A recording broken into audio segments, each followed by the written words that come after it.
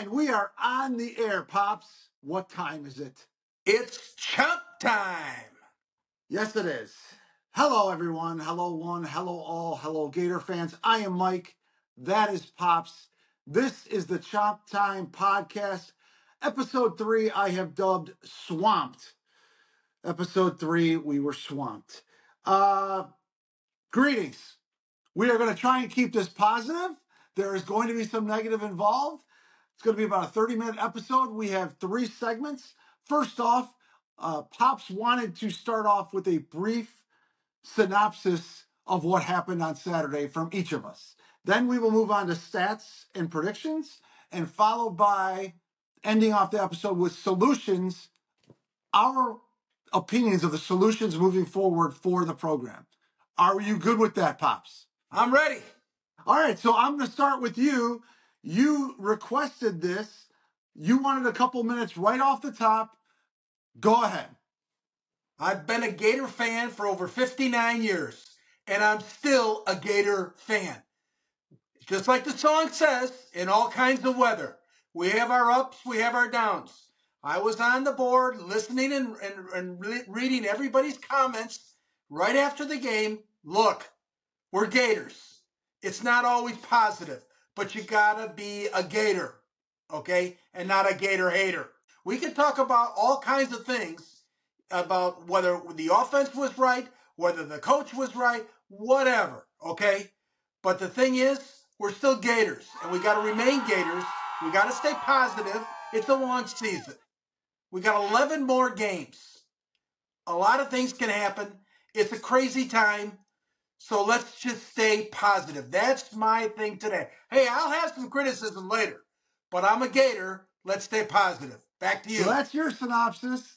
That's your synopsis. My synopsis is heavily disappointed with everything around. Anybody that's been following me in my posts on the Facebook Gator groups, I was up and down just like everyone else the last 2 days. And when it comes down to it, emotion taken kind of out a couple days in between what we saw and what we experienced. Disappointed, upset with a multitude of things. The fans, including me, I'm sick of hearing fire, fire, fire. We'll get to that in a minute. And who you think we should replace him with and all that. We'll get to that. But the execution was a joke. We were gaslit during the offseason as to how good this team was. It's one game. I think Miami is very good. Very good.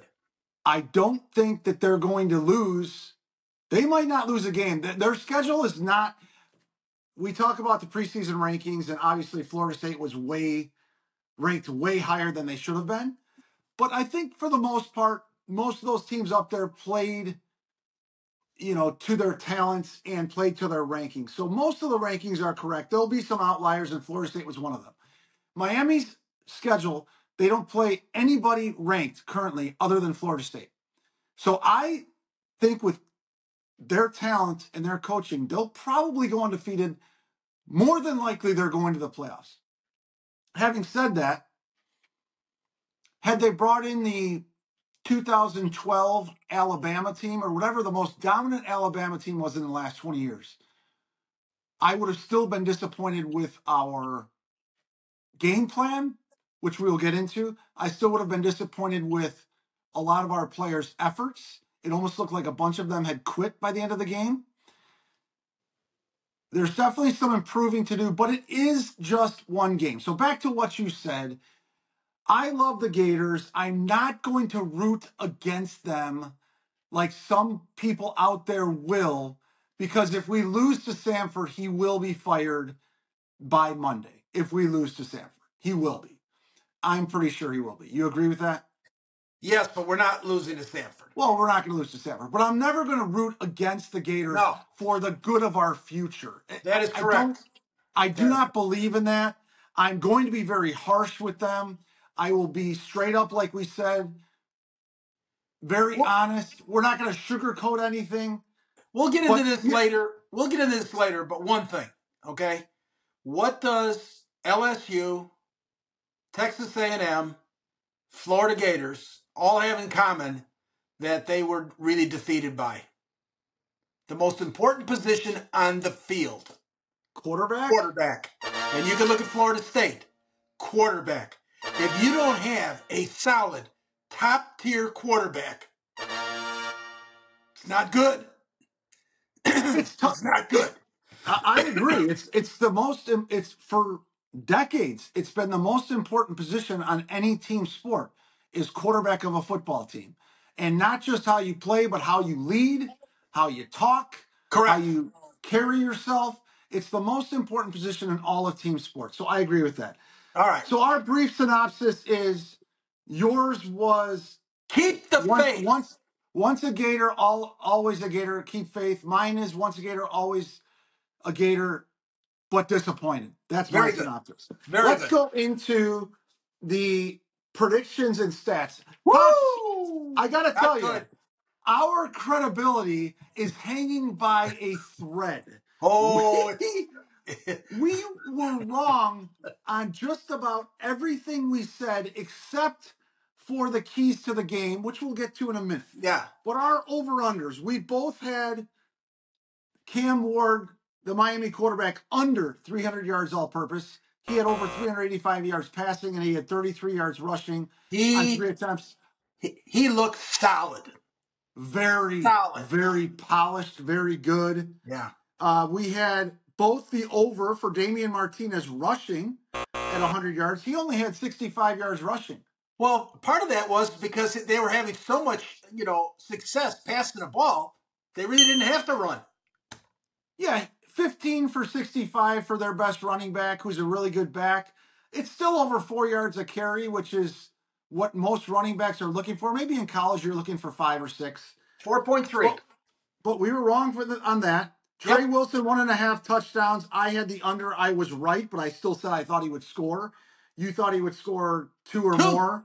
Yeah. So we were both basically wrong on that as well because we both thought he would score. Oh, it was horrible. We both had over for the Gator points of 27. We only scored 17, so we were wrong on that. We both had the under for Miami points of 27. They had 41. We were wrong on that.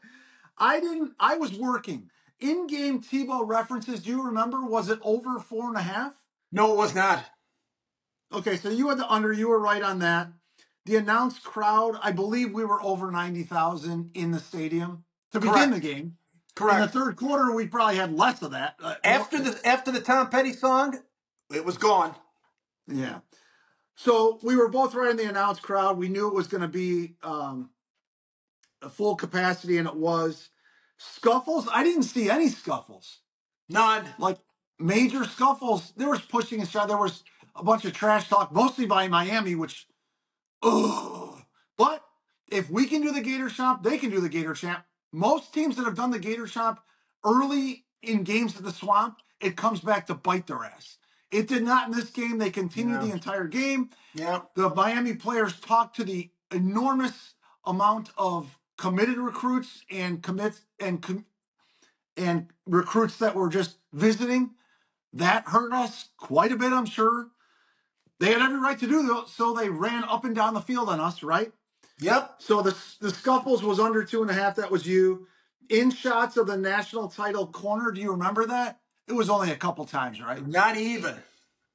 Maybe once. So once. We both had the under of 3.5, so we got that right. I predicted 34-24 Gators. You predicted 31-17 Gators. Obviously, we were both wrong there. What I will say, what we were right about was the keys to the game. Oh. The keys to the game, we basically came up with 4 between us. Yes. The first one was turnovers, which turned out to be irrelevant. We had 2, but one of them was after the game was already done, and it was a lucky interception by them. And they had 1 turnover that kept us in the game for a quarter or 2. The one interception by Shamar, somewhat early in the game, kept us in the game. Yeah. But ultimately, the turnovers were irrelevant. The trenches was number 2 we both agreed on. Extremely important. They dominated. Let me just say this. For years, I've been asking, for an offensive and defensive line. You look at all the great teams that have played over the last 2 decades. They have offensive, defensive lines that all go to the NFL. Mm-hmm. Our line was so dominated on both sides of the ball, it was horrendous. I don't even know if we have defensive ends because no one even got close to that quarterback, okay? And we're blitzing 25 yards out, which was ridiculous, okay? But we had no push on this quarter, none. And then he could just move around wherever he wanted to go. He was camping back there, and nobody was touching him. Offensively, it wasn't as bad as defensively, but, you know, if you look at the 71-yard run by Montrell, okay, after that he averaged, 3.5 yards a carry. I mean, it's not like they were pushing him and helping him out a little bit. We got no push either side. None. Zero. I mean, if you think... Go ahead. I don't even know what Joey Slackman's number is. I don't know. I heard about all offseason about how we got this defensive tackle from Pennsylvania to the Northeast that everybody wanted as a transfer, and he was dominant up there. I don't even know what his number is. I think he had 1 assist for a tackle. It was horrendous. I mean, running backs. I mean, I'm looking at the running backs here. I mean, it was, if you take the 71 yards out, it was 68 yards. I mean, it's like, really? I mean, nothing. We had no yards. I mean, really passing. I mean, Graham had 91 yards passing. I mean, it was atrocious. It looked like they were in our huddle. There was a couple plays where we ran right, and there were 3 guys waiting for us. Yeah. Right there. Yeah. It was strange. But that goes to we'll get to that in a minute. The trenches were bad. In the trenches, they pushed us around on both sides of the ball. Yeah. Graham Mertz got hit. He probably had more than 1 concussion in that game, but he got lit up a few times. And that affects any quarterback's mindset and his internal clock for sure. Yeah. Cam Ward drops back, and it almost looked, I was watching the game without the sound at work, and it almost looked like at times I thought, was there a whistle blown? Because Cam just kind of stepped back and just kind of looked over the field. I'm like, he was very relaxed in the pocket. I saw and the blitzes were from way back and way too late, and from directions where he could easily see where they were coming from. It was odd. I thought it was odd. Going about the blitzes too, I want to bring this part up because it might be later, but we'll talk about it now. The one thing that the coach has done and instilled in these players from previous coaches, okay, is needless penalties. A normal Gator team has anywhere from 8 to 12 penalties a game. You know how many penalties we had on Saturday? 2. And you know what they the passer. Correct. Both times we could have gotten ourselves out of trouble, but both times, again, it's foolish. It's just foolish to do penalties, and it really hurt us. Yes, didn't need to touch him. You were 2 steps away. I don't care if you barely touched him, if you did push him, you were 2 steps away. It was 3rd down. You are playing all out. I know it's not easy to stop from 100 miles an hour to 0. I know it's not easy. But you're on 3rd down. You cannot have those penalties. It now turns out that they have more talent on both sides of the ball. With that being the case, you don't have to play a perfect game, but you can't play a stupid game. And that first penalty by Boone was a horrendous penalty. Hated it. I don't care if it was close to being late or he barely touched him or the ACC refs were favoring them for whatever reason. Don't even touch him. So that penalty hurt us. Now let's go to keys to the game. 3 was basically Mertz and his leadership. I saw before the game, he was in the middle of a big group of Gators yelling and everything. It looked like he was trying to lead the team before the game. When the game started, he looked lost from the get-go. From the opening snap, he did not look like Graham Mertz that I saw last year for the majority of the year. He was late on throws. It looked like the defense confused him quite a bit. didn't know who was coming from where, didn't know who he thought was going to be open. When he made decisions, his throws were high, they were late. Listen, the He route had a stuff. couple times where he stepped up in the pocket, and that was good. But he looked like a guy that had just transferred from Wisconsin, did not have 1.5 years under that system. He looked lost. Listen, I was watching some of the routes because we've been criticized and of our receivers not running the routes. Okay, most of those passes that he overthrew, these guys were open and they ran the route, but he just didn't have any connection at all in this game. Zero, none. It None. was bad. It was bad. And as a starting quarterback, I don't care what level you are, but especially a quarterback that's been big time football for 6 years now Yeah, as a starter. yeah. You need to know, and at home, you need to know what the play clock is. There were 2 or 3 times, definitely, that I saw him not know what the play clock was. Listen, You have to have grasp of all that. That's part of leadership.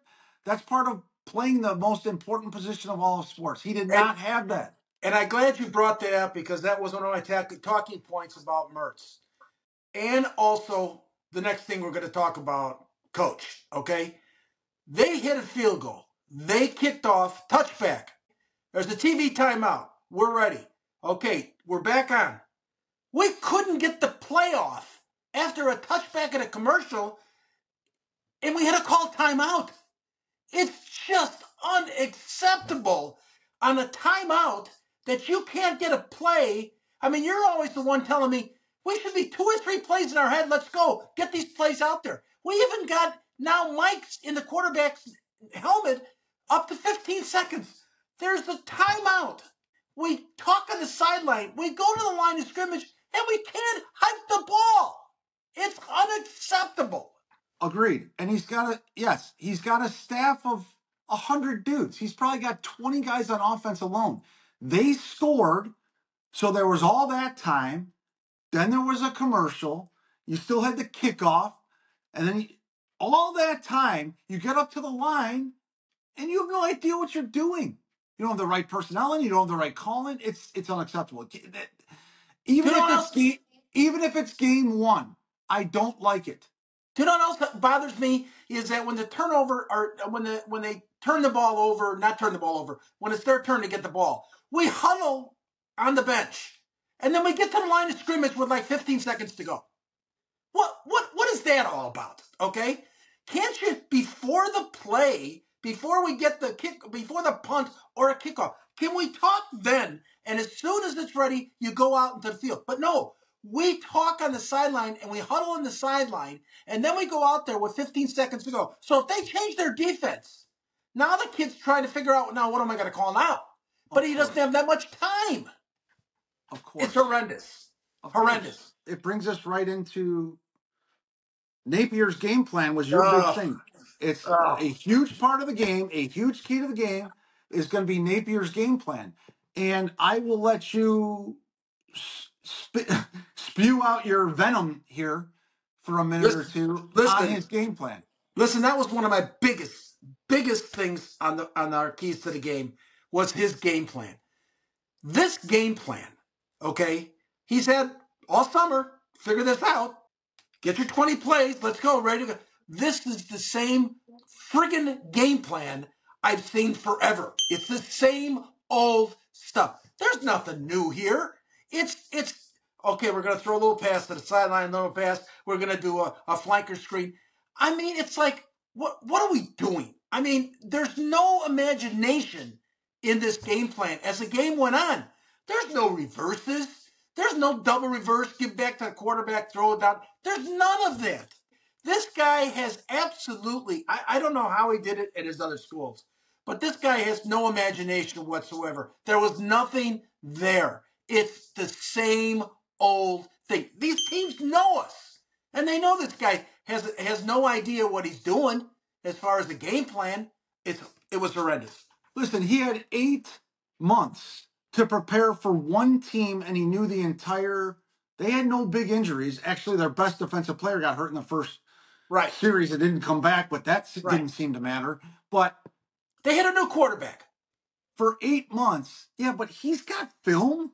He's played in Yes, 3 different. He's got plenty of film. I We agree. had, from what I could tell, I did not see any new plays. Maybe there were some little wrinkles here that I saw no new plays. No. I saw no new strategies as far as tempo goes. I saw nothing. I don't believe he even had a plan to get DJ in the game for We had just a the tight end had one pass. One. yeah. One I, I I pass. don't I don't think Napier had a plan to get DJ in the game where he absolutely should have a package for this guy if Mertz is healthy and Mertz is playing well. Even if Mertz is healthy and playing well, he needs to have a package for the most important recruit we've had in 15 years. Every single game, even if it's a couple plays to get his feet wet. I don't think he even had a plan to play him. It didn't look like he had a plan to play him. Maybe he did. Maybe it was coming. But It was horrendous. our plays looked exactly the same. Our strategies looked exactly the same, both on offense and defense. We'll probably hit on it at some point here. We'll hit on it now. Billy Napier is a wet mop. If you're winning, good. But football is an emotional game. And your team, no matter what sport you coach for, usually a good team is a reflection of the coach, correct? It is a complete reflection of the coach. That's what it is. Yeah, he's got nothing. Every now and then he looks concerned. He looks baffled. He'll take somebody aside. I'm not a big fan of undressing your referees every 5 seconds like Dabo does or Saban did, or undressing one of your players, swearing at your players like Jim McElwain did to Kelvin Taylor that one year. I thought that was a little bit over the top. I do need more emotion than Napier is showing me. A lot more emotion, and not only on the field. All you have to do is look at the damn press conference. Okay? Yes. I looked at the press conference with Kelly. I looked at the press conference with Texas A&M. I looked at the press conference of FSU. These guys show emotion. They were visibly upset, not only with themselves but with their team. I see none of that. Yes, and it's the same old cliches. We've got some things to clean up. Listen, you're not playing against the constant. The other team is trying to beat the hell out of you just like you're trying to beat the hell out of them. You're not playing against the constant. Most of the things that happened, I don't even know where to go, but his press conferences are the same. We got things to clean up, got another opportunity coming up on Saturday. He's going to talk up Sanford. He loves the coach there, and blah, blah, blah, blah, blah. Hey. And zero emotion. And then he makes a comment about somebody in the basement of Florida. Right. One, there are no basements in Florida, Billy. Let's start there. Number two, yeah, we're going to say a bunch of things. It's 2024, like it or not. Social media is a part of our national landscape, and especially so with sports. If you don't like it, put a better product on the field. Use the 8 months you had. You could have just had 40 plays, all brand new, and ran those 40 plays into the ground on the offensive side of the ball for 8 months. Can I just make one comment? And this will, in a synopsis, okay? I'm watching Billy's press conference, and it was hysterical to the point where he gets a bottle of water, okay? He spent 2 minutes trying to open that bottle like that, trying to open a bottle of water. He couldn't do it, and he finally just took the bottle and put it on the stand. I mean, it's like there was no emotion at all. He couldn't open the friggin' bottle. I would have taken the bottle of water and thrown it somewhere. I mean, this guy shows me nothing. It's a microcosm of how he presents himself as a coach. If you're winning, it's genius. If you're losing, you look like a complete buffoon. And as you said, listen, criticism is coming, buddy. This is the way the life works. This is the way the world works, okay? You get praised when you're good. When you're bad, you're going to get criticism. Don't come back at it. Just take it and move on. Because once you say something about a basement in Florida, listen, you're creating more for these trolls to go after you. Yes, I guess. Every fan base out there is going to have haters and thousands of them, the big schools. Right. I think our problem as fans is we are easily top 5 most toxic fan base in the country. Part of that is because we were spoiled by the spurious success of just blowing out everybody in the SEC for a while, getting that title. Then Urban comes in and his recruiting classes were out of this world. And then we were dominating for that 2-3 year stretch. And then he was gone and all of a sudden we're average. So part of it is being spoiled, but I don't mind having big expectations. I don't mind shooting for the moon, shooting for the stars. We do have a toxic fan base. We got to stop, immediately saying fire a guy. No. But this is year 3. I think let's go right into the solutions. My first solution is we're going to have to take this week by week now. He has used all the rope or all the leash he has with Gator Nation, and rightfully so. His first 2 years, he was under 500. We lost games we could have won. He did not make a ton of great coaching decisions or strategies or schemes. This is year 3. I do believe we have the most talent on the team currently than we had in his previous 2 years. But at this point, we are now week to week. If he loses somehow to Sanford, which I don't believe he's going to do, I think we're going to blow them out. But week to week, if he loses to Sanford, he's done. Then you guys can all talk about, all right, who are we going to replace him with? But it's not, we're close, but we're not there yet. He is our head coach. Listen, just let me say a couple things. We're probably going to blow out Sanford, as we should. I think DJ needs to play the next 2 games, whether Mertz is healthy or not. DJ gets the next 2 games. He gets an undermanned Sanford team, and then our next game after that, we're home against A&M, which is an SEC opponent. Yeah, those are my 2 solutions moving forward. Is that we're week to week, and we see what happens. And DJ starts the next 2 games and finishes them without injury, obviously, regardless, and see if this dude in the most important position on our team and in sports is a difference maker. That's my first 2 solutions. Yours. Okay. All right. Here's what I want. Okay. I'm going to go right one for the offense and one for the defense. Okay. Okay. For the offense, I want to hurry up offense. I am sick and tired of us looking back, but just let's hurry this thing up. Do you look at all the successful teams out there? They're all doing hurry up offense at some point in the game. We just lackadaisical go out there, and it's like we don't even know. Sometimes we're down to 4 seconds before he's making a decision to get the ball. And the other thing is, we're in the SEC. This ain't a running league anymore. It's a passing league. Everybody, you look at the most successful quarterbacks that are coming out of the SEC. They're all great passers, okay? I want to create a passing offense, and then we can run. It doesn't work anymore for us to run and then try to pass. No, I want to pass, and I want to hurry up offense. A couple things. Number one, the only big play we had was a running play, Pops. You have to acknowledge that. In the SEC, Alabama was very dominant for a long time and still are, and they've had 5 stars all over the field, and that certainly includes running back and offensive line. They've had running back after running back. You can throw the ball all over the field, but it only happens if you have the ability to run. Have you seen Georgia, LSU, and Alabama? They had a special the other night on those 3 teams on receivers that are playing in the NFL. Oh my God, it's ridiculous. Yes, and the thing Alabama. Listen, I understand the running back, but I'm tired of it. We need to be passing the ball. And my second thing is defense. Now, you're not going to like this, but I don't care. This is what I would do, okay? I said one of the keys I didn't want to, not one of the keys, one of the things I didn't want is I don't want to get beat deep. Jesus, Mary and Joseph. We get beat all the time deep. It's ridiculous. And I'm sick of, well, I thought that was your guy. Wasn't that your guy? You're playing that zone. Nobody knows.